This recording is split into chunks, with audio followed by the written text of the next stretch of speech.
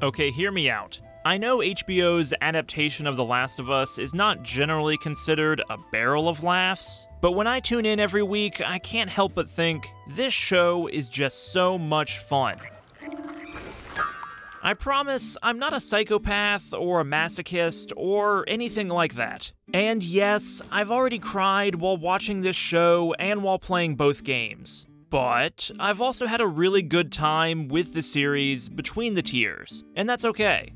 The Last of Us is a deeply moving piece of media. A once-in-a-generation sci-fi apocalypse epic in a generation inundated with a lot of sci-fi apocalypse epics, both on TV and in video games. I think the general consensus is that The Last of Us may not be the most original story, but its presentation is some of the best in the business. HBO, so far, is living up to that legacy. The show has incredibly detailed and realistic-looking sets, shown off by dexterous and sometimes playful camera work, and traversed around in by some incredibly believable actors. The sheer amount of money and talent that has been poured into this adaptation has resulted in an apocalyptic setting that is passably believable at worst, and fully immersive in its best moments. And as horrible as an apocalypse would be to actually live in, they are endlessly entertaining to fantasize about, outside of all the death and violence and whatnot.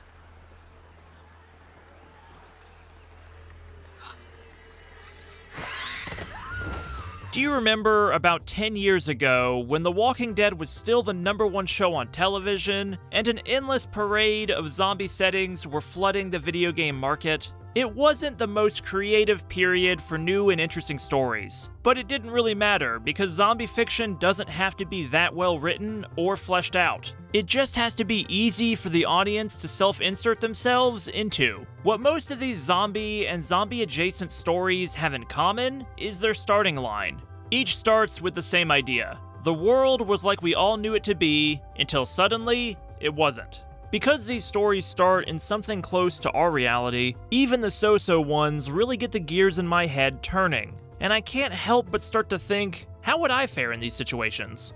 If the apocalypse started right this minute, where would I go, who would I take with me, and a really common one, what weapon would I use? Dude. No. There's a wall of them. A gun makes a lot of sense, but what kind? Probably not a cumbersome rifle that is hard to aim or move around with. Okay then, how about a pistol? It's light and easy to fire on the run. So far so good, but what about when you start running out of ammo? What's your creative, hypothetical solution to that problem? No, seriously, I want to know. What household item are you, the person watching this, turning into a makeshift weapon Dead Rising style as you race out the front door? This is a very video gamey question, and there are a ton of practical and silly answers to be found in the zombie genre, and even in The Last of Us. Bill's traps in the show are very entertaining, both for the audience and the character. Oh. It doesn't get old. It's fun to see how he turns a Home Depot shopping spree into a town designed by the puppet from Saw. Plus, the show gets to keep things a bit mysterious by making the audience watch Bill set his most eccentric trap over 25 minutes of showtime before we actually get to see it in action. The Bill and Frank episode is a beautiful side story about trust and time and love persevering.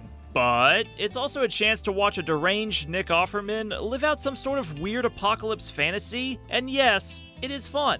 I'm not ashamed to admit that I still have these what would I do conversations with my friends on a semi-regular basis, including while watching The Last of Us. The show does an excellent job of occasionally showing the audience survivors who are doing more than just killing each other. Bill designing his one-man town in episode 3 is probably the best example, but there are a few others, like the old couple in episode 6, who are kind of thriving in what is otherwise a terrible situation. Even though they barely have any screen time, this couple is really interesting to me because they seem to have stumbled across a solution to how to survive in this world that doesn't involve killing everyone they come across or living in some sort of terrible city-state. Their way of life is also reflected in the values upheld by the town of Jackson. and by Tommy, who questions if he and Joel had to actually commit the evils they did earlier in their life, which they thought to be necessary evils at the time. The scenes involving Bill, Frank, the town of Jackson, and the old couple, fleeting as they can be, provide an excellent break from all the blood, guts, and emotional trauma packed into the rest of the show. That might be why I latch onto these scenes so strongly.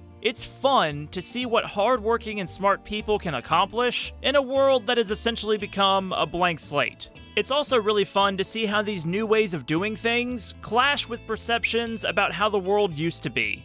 All shared. Collective ownership. So, communism. Nah, it ain't like that. It is that, literally. This is a commune. We're communists. The world has ended, and that is sad.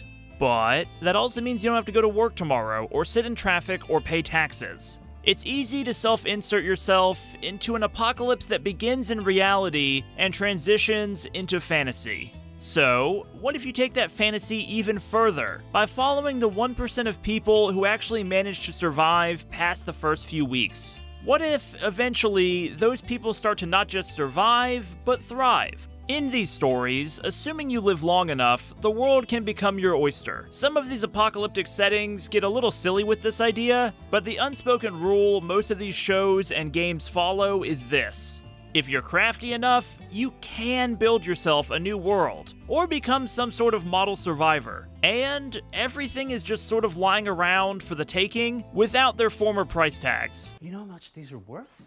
Currently nothing.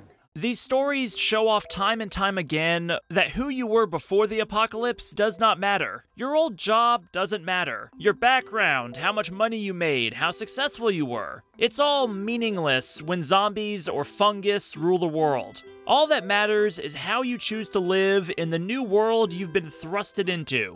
What'd you do before all this? Delivered pizzas?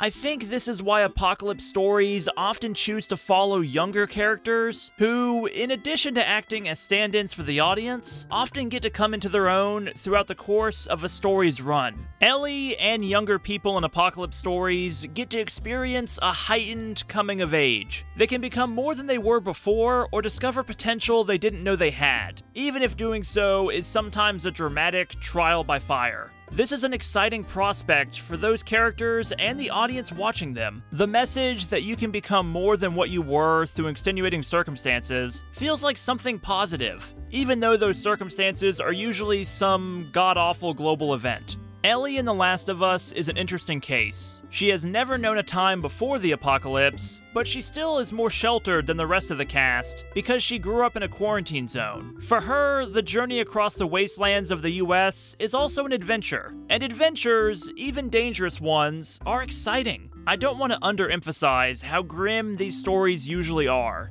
They are grim. The worst of what humans are capable of is on full display in The Last of Us. But I don't think this series would have had the same longevity if it was all doom and gloom all the time. You need moments of levity, and hope, and humor. While a lot of people are praising how well The Last of Us handles its believable human drama, I think it would be doing the series a disservice to ignore these great, fleeting moments of life and love. And, of course, a few bad jokes.